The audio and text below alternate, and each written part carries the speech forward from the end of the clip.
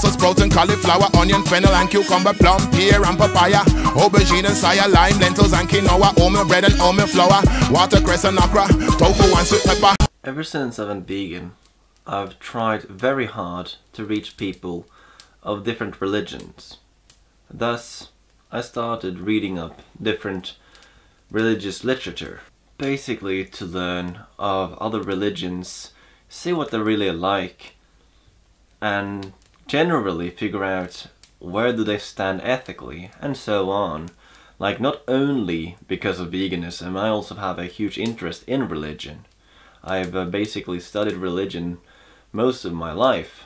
While doing outreach, I've figured Christians might be the hardest to reach. Muslims are easier to reach than Christians. Hindus are easier to reach than Muslims. I don't really know for Buddhists, because I haven't been able to preach veganism to Buddhists a lot. The only few that I talk to has been very ignorant, which is quite contradictory to their core belief.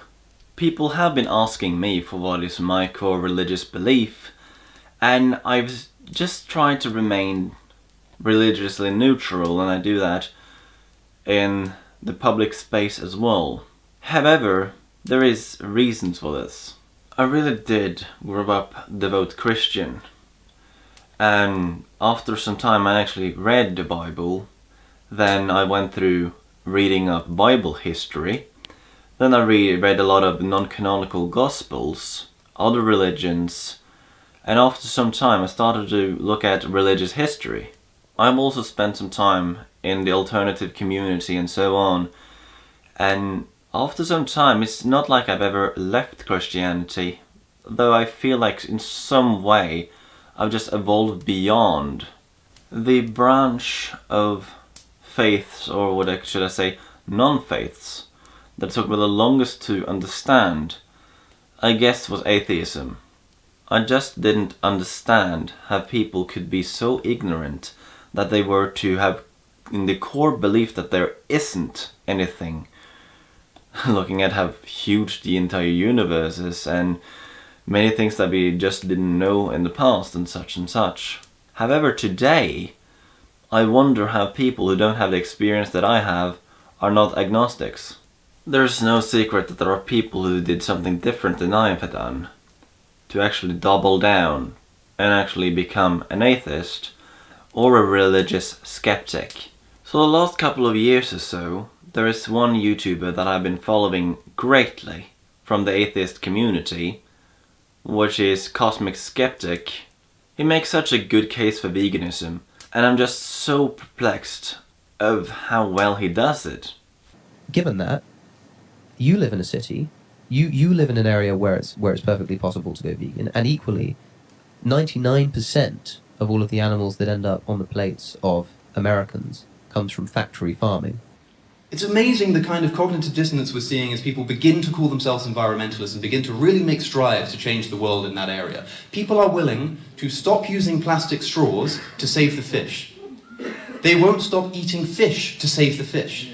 The point is, again, Alex, I'm not a perfect activist, and there are always things I could improve on, but you don't have to be a perfect activist to speak for the animals.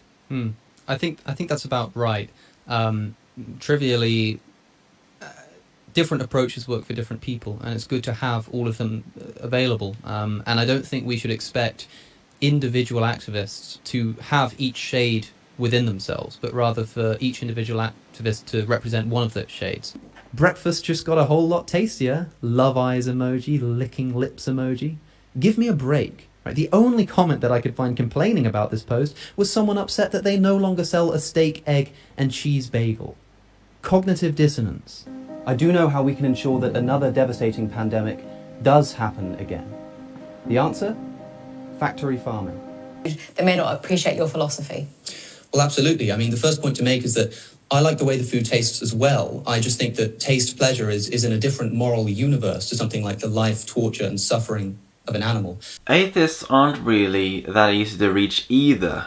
Like, I've tried to be on Skeptic pages where people are just totally ignorant and stubborn towards veganism as well.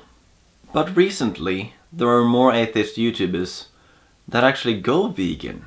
Recently I checked up this other atheist YouTuber that I've been watching for some time, which is called Genetically Modified Skeptic, and I could find nothing on veganism.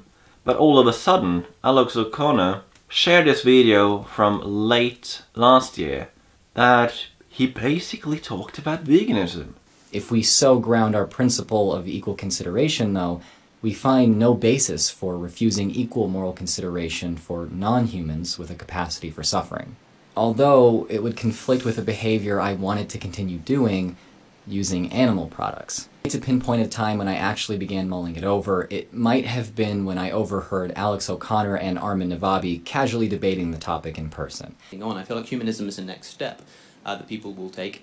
It's not something that I advocate. That's somebody else's job. That's what someone like Andrew Copson might do. But also, I don't like calling myself a humanist for the rather controversial reason of not thinking that we should put just humans at the basis of our ethic and morality. I would call myself a subscriber of...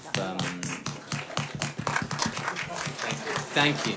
I'm glad somebody agreed. If instead of grounding our ethical principle of equal consideration in the regard for a capacity for suffering, we grounded it in the regard for a capacity for high intelligence, conscious foresight, existential anxiety, belonging to a community, individual autonomy, a sense of justice, or respecting the rights of others, we'd have ourselves an ethical principle of equal consideration which excludes either human infants, young children, people living apart from society, some people who are mentally handicapped, or all of the above. Any sort of explanation of animal suffering which utilized analogies to any level of human suffering, even those where animal suffering wasn't said to be comparably severe, made me angry. It's utterly dehumanizing, insulting to humans to compare or draw analogy between the suffering of humans and animals, I thought. At some point I spoke this thought aloud to myself, and quickly realized its obvious flaws. Humans are animals. My disgust at any analogy between the suffering of human animals and the suffering of non-human animals was an attitude based not on the consideration of some fact of biology, but on my natural human inclination toward irrational human exceptionalism.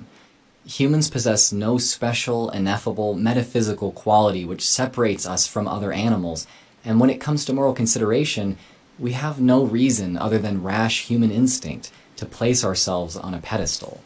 Right now, though, I don't find the humanist label to be as useful in describing myself as I once did. This video is not meant as a dig at humanism or humanists, because such a dig, I think, would be grounded in little more than what's been called the narcissism of small differences. I won't pretend humanists can't agree with me on all of this, or that I don't share most of my values with humanists. While the following labels have their own drawbacks in that they're either lesser known or often poorly understood, I do like the labels of sentientist and ethical vegan when they can be usefully communicated. Where I've in the past tried to reach out to religious people, it seems like now we got advocates reaching out to the skeptic community, which is great, and this is something that I've tried to explain to people. And the core reason why I'm basically against the idea of intersectionalism, well, modern intersectionalism, is that we need vegans from all cores of society. Like, I'm sure they will be glad to have even more people going atheist. However, it's not realistic to aim for making people atheist and vegan at the same time, if you see what I mean. Well, does it make sense for atheists to not be vegan? I'd say no, and that is just for the core reason that atheism is about logic, and to feel that you are obliged to kill animals isn't really being skeptical towards their sentience and the core reasons why we don't do the same thing to humans. And I know, like, I sound like this small YouTuber that tried to reach out to some kind of huge YouTuber, but that's really what I have to do right now, because YouTube has grown so huge, and although I have this massive video production that I'm doing, I haven't been able to grow as fast as I wanted to. Although I feel like I produce on their level, I just can't get there. I want to talk to these people, and I just feel too small. But if this video reached out to either Alex or Drew, I'd like to talk to you on my channel. These issues at hand is basically something I want to talk to them, the both of them. So I hope that I can reach out to you and we can have a conversation.